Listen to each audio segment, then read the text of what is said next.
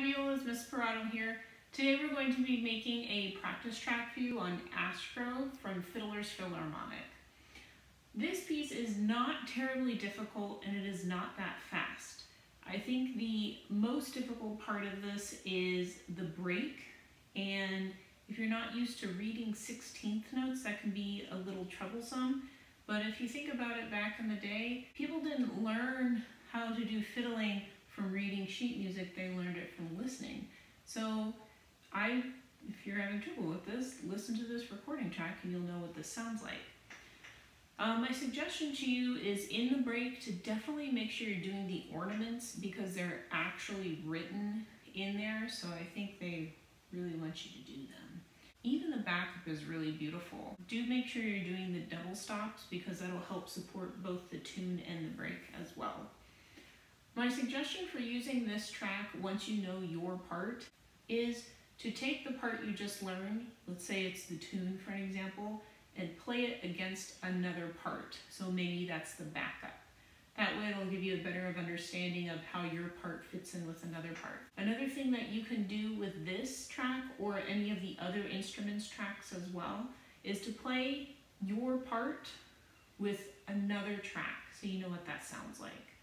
You can also do this for improvisation, and you can do that with this track and like maybe on the backup or any of the other tracks for the violin or the cello or bass. We're going to be going 80 beats per minute in this particular track. If you do not have a metronome at home, type in online metronome into Google. It'll come with a slidey bar, adjust it to 80, and then hit play. I hope this helps violas. Ready? This is the tune. And 1, 2.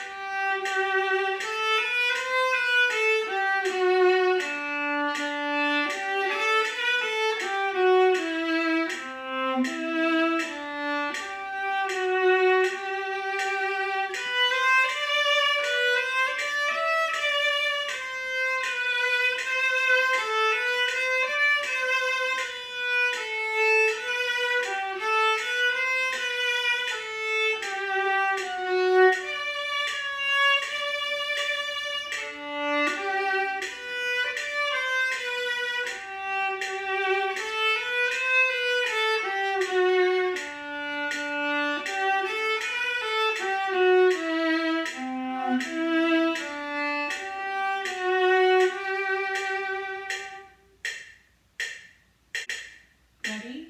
This is the break. And 1, 2.